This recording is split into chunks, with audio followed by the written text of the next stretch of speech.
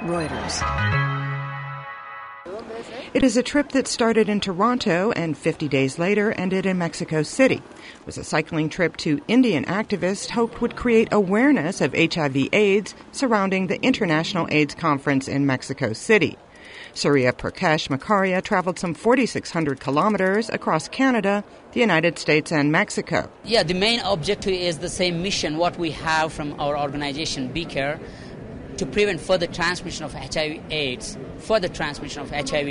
in the global community, which is very important. No matter what, you're from India or Canada or United States or any other part of Africa, but you got to be cautious about HIV/AIDS and stay away from HIV/AIDS.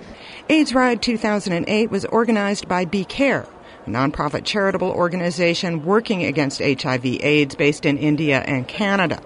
HIV infects some 33 million people each year, half of them women, and kills 2 million people annually. Deborah Luderbeck, Reuters.